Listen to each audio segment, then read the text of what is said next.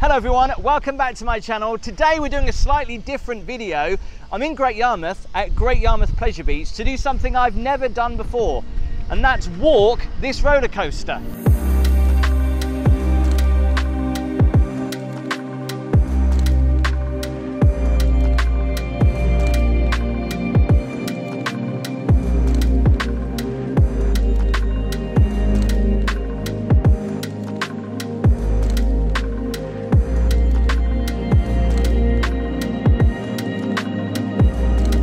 Coming up to the highest part now. This is the most weirdest experience ever, walking a coaster when you're not on a coaster.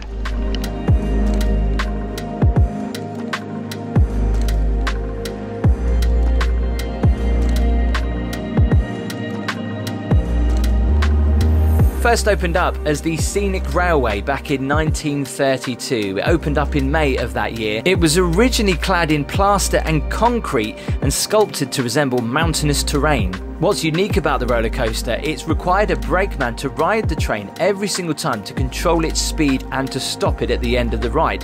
There are no brakes on its track. It's one of the most popular attractions at the Pleasure Beach today. It's also the second tallest and second fastest wooden roller coaster in the UK. So I'm going to be walking this coaster. Crazy, right? Because right now I'm just walking up as I would do. Obviously people come in here, scan their wristbands, and if you've been on the coaster before, you'll know that you'll probably be standing here waiting to get on it. I'm not actually going to be going on the coaster today, but you can see there is a car here ready to go. So instead of going on the coaster, I'm going to be walking the whole track, which is going to be a first. And Mark is going to be showing me around. Hello, Mark. Hi there. So basically, you lead the way. This is going to be very exciting. Yep. So obviously, walking the coaster, it's not something you do for most people. Yep. So I do appreciate this. But obviously, we've had to pick the perfect weather conditions, haven't we? Yes, yes. Because obviously, it's wood and it gets very slippy. I always come around this bit actually on the coaster, and I find it amazing. So what? It looks like there's two different tracks here. What's that for then? Well, basically, this is the points. The first two, they're there for coming in. You've got the pits around the side where they change the brakes and all that. Right. So when we take the cars off, all we'll do, press that one to come in, and the car will come in. Yeah. And you go all the way around and all the way around to the pits. Wow. So that's how you kind of do the maintenance for the cars. Yep, yep. So they're called cars, are they? Yes. Yeah, they're called cars. I don't know what you'd call them no, really. They're called scenic cars, yes, definitely. But this is correct. I suppose you could call it a train. Yeah, you could do. But we do call them cars. But what I love about this, the coaster, is when you come in, you see all the different aspects of all the internals, the wood, and like you say, sometimes you'll see the odd car, which I can see just coming up on my right hand side. Obviously, right, there's a brakeman. Yep. So you have to do extensive training, right? So obviously, if I wanted a job, right, being a brakeman, yep, what would I have to do? Well, firstly, you'd have to apply to work here, and then hopefully you get lucky enough to be put on this ride, but you could get put on any other ride, you see. So you can't request it? Well, you can request it, but I don't mean you're going to get it. Wow, okay. You know? So I can't say, right, that's what I'm going to do all day, because I'm sure so many people must go on this coaster and go, that would be the best job in the world. Yes. Have you done that? Have you done the braking? I did it for 10 years every day when we're open. 10 years? Is it the best job in the world? It's all right. It's not too bad. It's the best ride to work on, put it that way. Oh, I bet. When you get home, right, I bet your head's spinning. You get used to it. When you first go on it, you're very nervous. You're even like, it's a bit scary. Yeah. But when you've been around it so many times, you don't even feel the hills or the bumps or anything. Really? You can feel, if something's wrong, you can feel it because you're so used to it. Yeah. So I'll know that there's something wrong with that bit and I have to fix it. So it's like driving a bus. Yes. You just get so used to it, you don't feel it anymore. You don't feel any of the G-force, you don't feel nothing. That's amazing. You're on it so much, you just don't feel it anymore. So the training, right? So when you have to become a brakeman, there's obviously certain points at the track that you have to brake on. Now, as anyone may or may not know, when you come on this roller coaster, sometimes you'll get someone who will let it go a little bit faster, and sometimes they'll be a little bit more cautious. What were you, the cautious or the faster? I was in between. He was in between. If you let it go too fast, all you do, make it harder on yourself. Because if you're going too fast and you're really slamming on the brakes, you're just going to wear yourself out. So you don't brake hard, you brake smart. When you say wear yourself out, obviously that's a lot of work to pull the brakes then, is it? It takes a lot of stamina. Yeah, yeah. Where you store the cars then, there's one over there, there's one over here. there. Just quickly look at these cars. Basically here you change over, see, when you change over. Yeah. So to go straight, I'd leave these ones in. Right. And to go around the bend, all I'll do is just take these out. Simple as that? Yeah, simple as that. And then just change them over and we'll just push it round. Wow, that's amazing. Push it all the way round to come back out again. So look, that's really strange. That's where that's the braking system then. Yep, that's just the braking system. Yeah, you've got the brakes here. Look, basically that keeps SE contact, and as you keep braking, these wear lower and lower, and that's when you change them. Wow. Yeah. So like similar to brakes on a car. That's to stop the car rolling back. So how old are these? These are all from 1964. That's totally amazing. I've got to ask though, Mark, what are the seats like? Oh wow, you don't even. Oh, you do. I can see some sponge there, because that would blooming hurt your bum, wouldn't it? Yeah. It's where they go to sleep at night. So someone would stand, go down there. Yeah, they go all the way down here. And this is where you take the brakes off here. Get a little gap to take the brakes off. Yeah. These come out, and you just undo the brakes and just slot them down. Simple. Yep. Can I try sitting on there? Yes, it's fine, yeah. To be a brakeman in Yarmouth. Oh, I say what's comfy. No, it's not bad. The only thing that I find amazing is that with passengers, they've got little restraints. Yeah. The brakeman has nothing. You got oh, does he? He does have a seat belt. Yeah, you got. Because a lot of people see the brakeman and think, well, how was he just sitting on there like that? But yeah, he does have a seat belt. I'm going to see if I can test my strength. So you hold that in. Yeah. Hold the handbrake in like that. Yeah. Both feet on the pedal and lift backwards. So you put your feet on there like that. And lift backwards. And then lift it. Oh, that's all right. Yeah. God, I tell you what, I wouldn't want the pressure. So I guess the first time that somebody does this, it's very nerve-wracking for them, because they're like, and I often see as well the brakeman always turning around as well. Why do they do that? Checking that people are putting their hands out the side. Right, okay. And the emergency light, chain buttons and all that. So they're not pressing the buttons. That's basically what they're doing. And the question is, because I always get confused, some people don't, should you put your hands in the air when you go on a roller coaster? It's perfectly safe. Just not at the side. But just not at the side. Yeah, it's nowhere above you.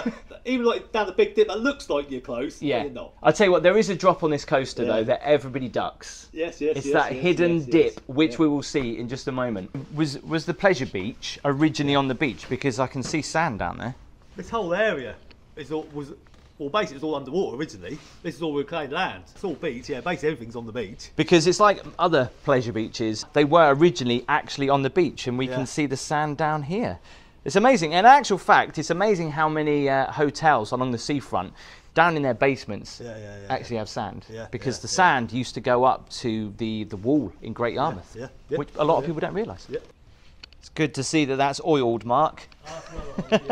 I guess that's constant, right? That you have to oil this like literally all the time. Obviously, you get a lot of rust when it's the rain. Yeah. This is very strange. Which side should I be on? It's best this side because you've got the handrail. Right, okay. So I'm going to cross over.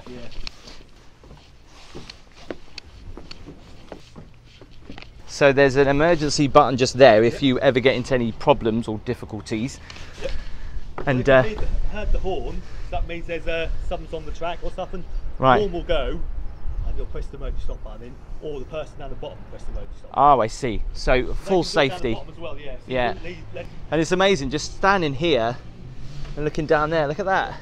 That's obviously the, I would say the biggest drop of the coaster, isn't it? It's the hidden one as well. But we'll continue walking up here.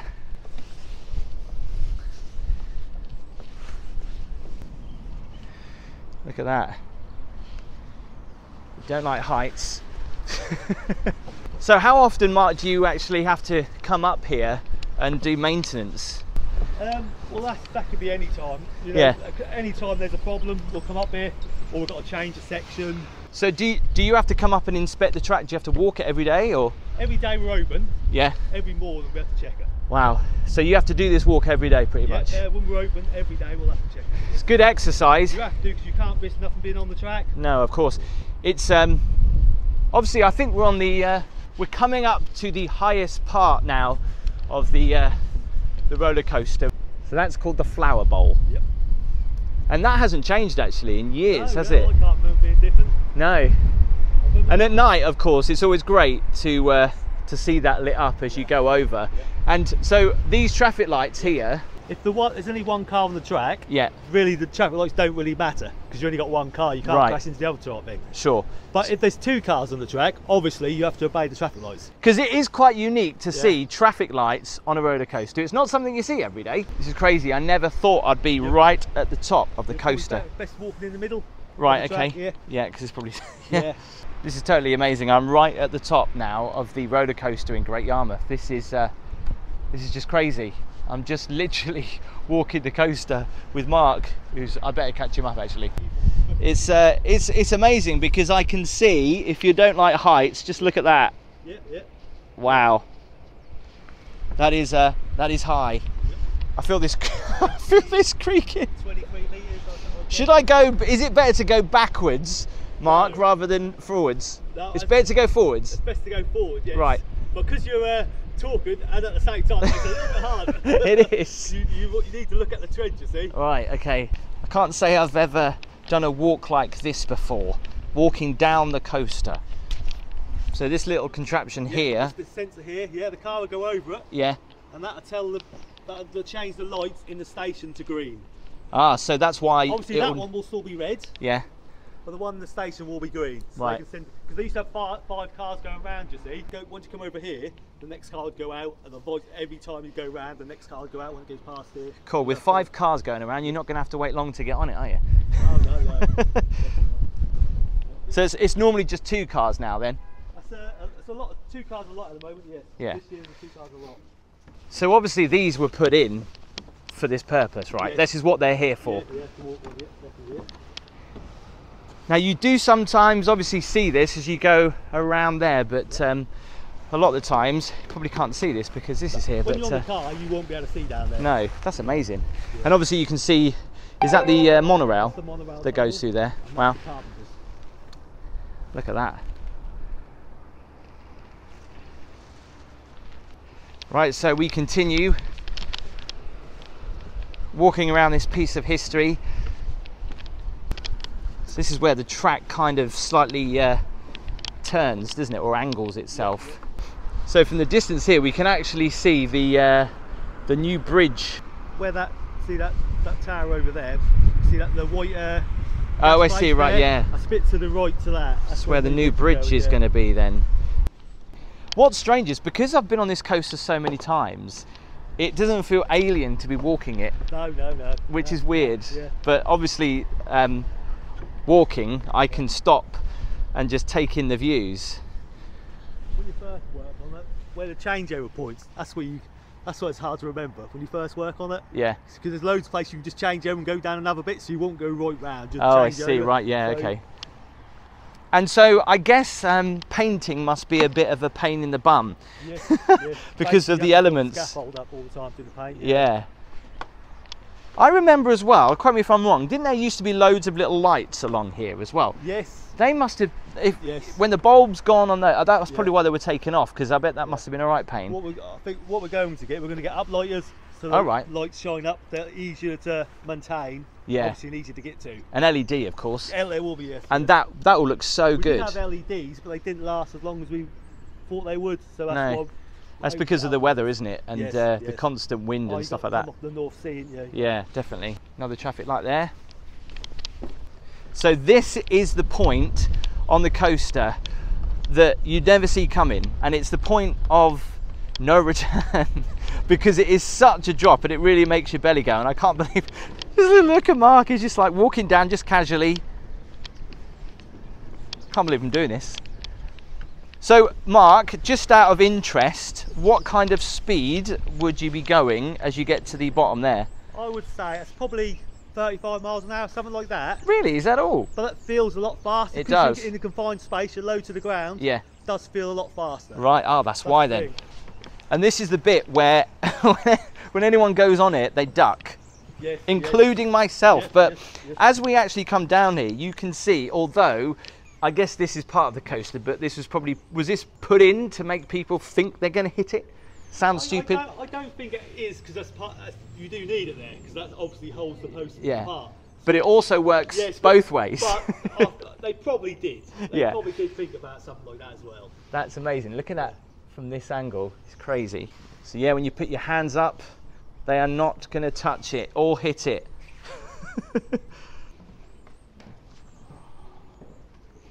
See, as I go through here, I'll be ducking the whole time. This is the most weirdest walk I think I've ever done. I heard that creak then, Mark. I'm okay, aren't I? It is going to creak. It's wood. It dries. It's all water, so it will creak. And it's a coaster that has been here for how long, Mark? This is from 1932. 1932. This actual coaster from 1932. Obviously, it's been built up over the years, so it's got bigger. And before that, there was basically just like a one level or two levels. Oh, was it? Around. You actually see the layers of wood just on the side here. I don't want to guess how many tons of wood are used on the coaster. Probably quite a lot. Now, I know what you're going to say. You're going to probably say, do they do tours? No, they don't. So this is pretty exclusive, and I have to say a massive thank you to Aaron, the Pleasure Beach, for letting me do this, because it is quite a unique experience. It's amazing to be walking on a piece of history like this, and just looking back down there, this must really work your calf muscles. Yes, yes. When you haven't done it for a little while, you do notice. What can we see over here? Wow. And I think this is quite interesting, because there's like a perfect little shed in the middle. That's the snails tunnels, that is. Oh, that's the snails, tunnels. Right. That's the entrance where you come through the tunnel of the snails, and this is the exit where you go back out again. Oh, I see, back right. to the station, yep. I know it sounds stupid, but you don't realise how much wood is actually on this coaster. It's crazy. As I was coming up the coaster, I remember seeing there was a little, there used to be a little door and a little, what's that room then? That's the chain room. Oh, the chain room, okay. That's where the top of the chain, motor for the chain is. Oh, I see, right. Because I always used to see that walking down on the promenade just there. I used to see a little room, and I was like, what's in there? I want to go in there. So Mark, can I ask you how long you've been working here? I started on the rides in 2006, and I started on maintenance in 2007. You've been here a while now then? Yes. So as a kid, did you come on the coaster? Yeah, I've been here. Did you ever think that you'd become an integral part of the roller coaster when you grew up? No. You see, everyone you know in the whole area has got someone who's either worked here or connected to the place. Yeah, that's quite nice, I think. Yeah. As well, because that's quite. I meet people. I've even met people like someone who lived on my road, and I've never seen him before, and he worked here. So you can see the snails track literally. And I love the fact through the roller coaster you've got the snails and you've got the monorail that kind of all sweep through it. It gives it, and especially when you go on the snails, it gives it a really good perspective of the inner workings of the coaster. And even when you go on the monorail, because you obviously go through that hole just up there. We've still got some of the track to walk. We've got to walk down there, up, and then another round trip before we come. Oh, we've got to come up there. Oh, we've got a long way to go yet. Wow, We're okay. about a third through at the moment. Right, let's do it. So obviously this is a double dip. This makes your belly go, right? This is the place where you do feel that you can leave your seat when you're sitting on the chair. Yeah. That's what you got the belt there, you see. Because that's what I've said. I've often worried about the brakeman coming out of his chair. Yeah, no, he's got the belt on, so he's not going to go anywhere. Obviously there's no easy way of coming down these. No.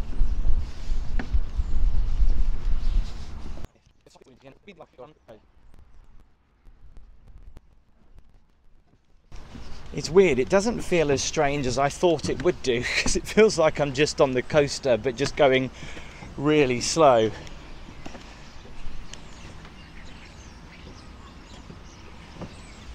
So this is the point when you have to get ready for your photo. A lot of people, including myself when I've been on here, miss this completely, and you get that awkward face on you when you come round. But you can see the top part of the coaster just up there. And the other question mark, obviously, is it better to be on the front or the back? Because obviously most people who have been on coasters before would say it's the back. Well, when you go on the front, you kind of hang over the edge a little bit before it kind of pushes you down, doesn't it? Well, you get people who say like the back's faster than the front, which is impossible because one car. But that's very true. But it does feel faster at the back. I think for me, this is my favourite part of this coaster because you do pick up quite a lot of speed as you go down here and then up there. You've got a nice long track, haven't you, really, where you get a nice bit of speed going on. This is called the gradient. As you go up, that's called the gradient, that is. And this is where your photo gets taken as well, where most people forget or they're looking quite fearful. And actually, why, well, a silly question, why is it here and not on the biggest drop? It used to be at the big drop. Oh, it did? Yeah, oh yeah, you see them metal collars what went across? Yeah. It used to be on them. Oh, I see, right. Originally it did. But here, it's easier to get to, and you probably, because it's not going so fast, you get a better picture. Nice bit of long track here. And it's quite interesting because you look at it and you think it's straight, but it's not. Or it doesn't look like it's straight, or is that just slightly deceiving? I actually now know when I come down here, it does wobble a little bit left to right, so now I know why it does that.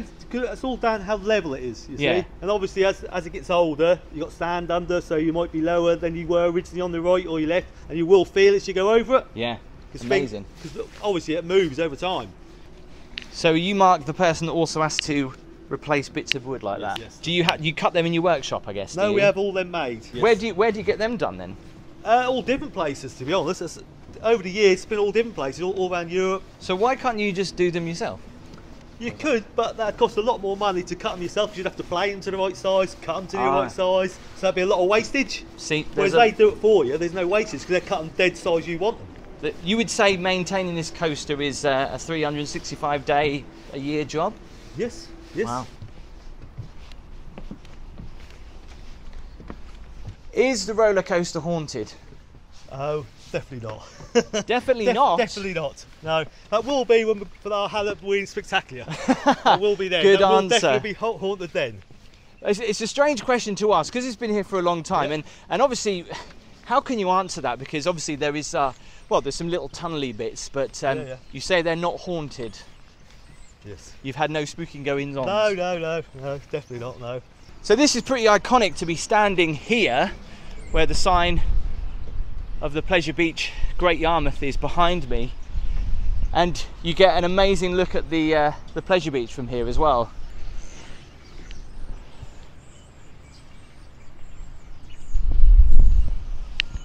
So right now we're the same height as the monorail. So how long does this take to go round when you're on the ride?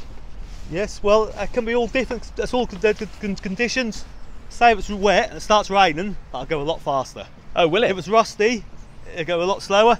So it can be different all the time. Every day it can go different speeds. Oh, okay. Every single day will be different. Yes, it can go a lot faster. In so, right conditions, that can go a lot faster. So a top tip, right? If you do like roller coasters and you want to come on here when it could possibly go the fastest, I say possibly, obviously when it's wet.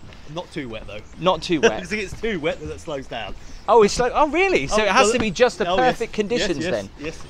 When it first starts raining, that will go really fast. Oh, really? And okay. then, but if it rains all day, that will slow down. Like any other roller coaster, they all slow down. So time it well. I think when you're actually on the track and you look up and you go through here and you see all the track above you, it looks so good. See where the monorail comes out there?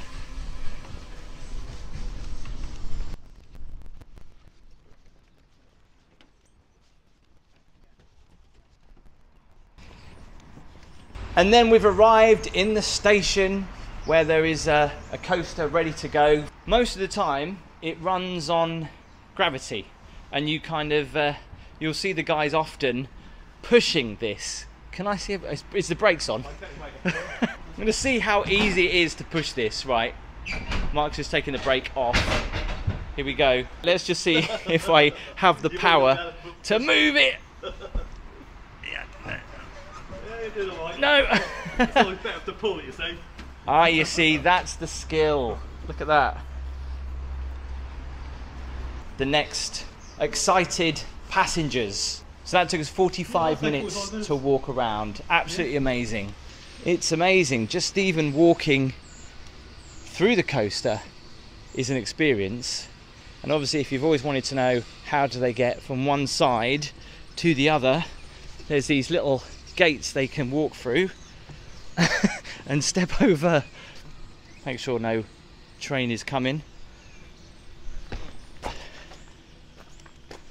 If they need to get to this side, that's how they do it.